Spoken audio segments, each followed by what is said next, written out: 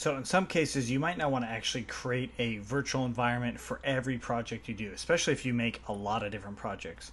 So in this one, we're going to actually discuss a wrapper, which is a virtual environment wrapper, which basically allows you to activate any particular virtual environment that might have different settings for it and keep all the virtual environments separate from the actual projects themselves.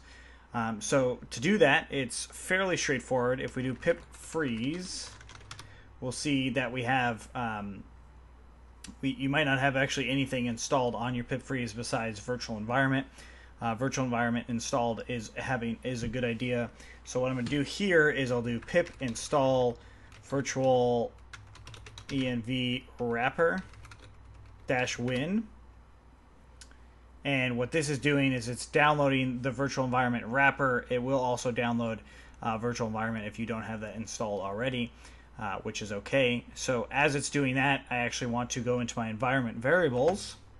So into the system and then advanced system settings, environment variables. Okay, so in here, we're going to create a new variable, and you can call this variable whatever you want to call it, but I'm going to call it work on, and then the value for it is %user profile, all caps, and then /envs.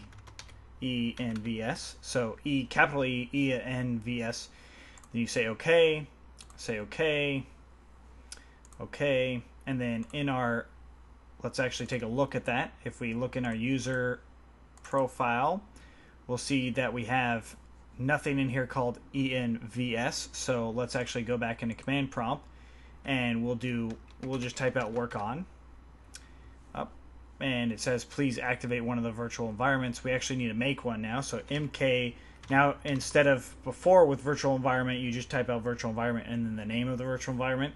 In this case, we do mk virtual env and then the name of that virtual environment. So if you wanted to do like 17 for Django version 1.7 or 16 for 1.6, you can hit make virtual environment 16, and it's going to take a second and actually go ahead and install the virtual environment with the wrapper on there.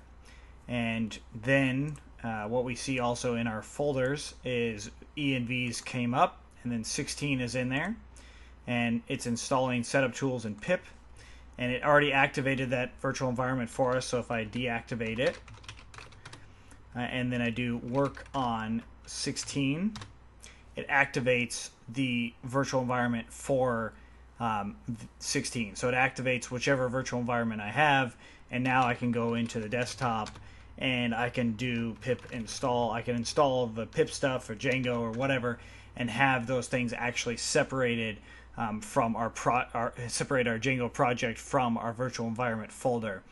This is kind of up to you. It's a style thing. Whichever one you're going to be using with, you can work this way. Again, like I like to use them completely in itself, the project and the virtual environment together, but I do know that there are some added benefits to having them separated, just like what we see here.